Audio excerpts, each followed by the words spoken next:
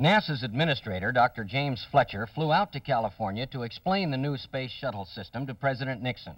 In a statement announcing his decision to go ahead with the system, the president said it will revolutionize transportation into near space by routinizing it.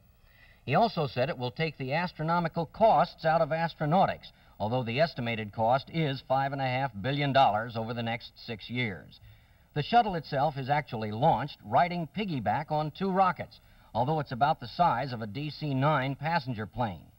The 2 rockets drop off after launch and fall into the ocean, where they're supposed to float until rescued for reuse. Meantime, the shuttle has reached orbit after separation and is in effect in free flight. It can stay in space for up to 30 days before landing for reuse, while the 4 men aboard work on projects ranging from predicting the weather through researching methods of harnessing the sun's energy. President Nixon is especially pleased that the shuttle can be used as a space rescue vehicle, and it's being designed to dock with Soviet-built space stations. Dr. Fletcher estimated that some 50,000 jobs will be created in the aerospace industry by the Space Shuttle system, at least half of them in this area.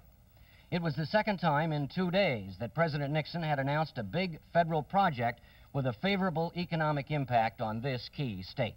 Robert Pierpoint, CBS News, with the presidential party in California.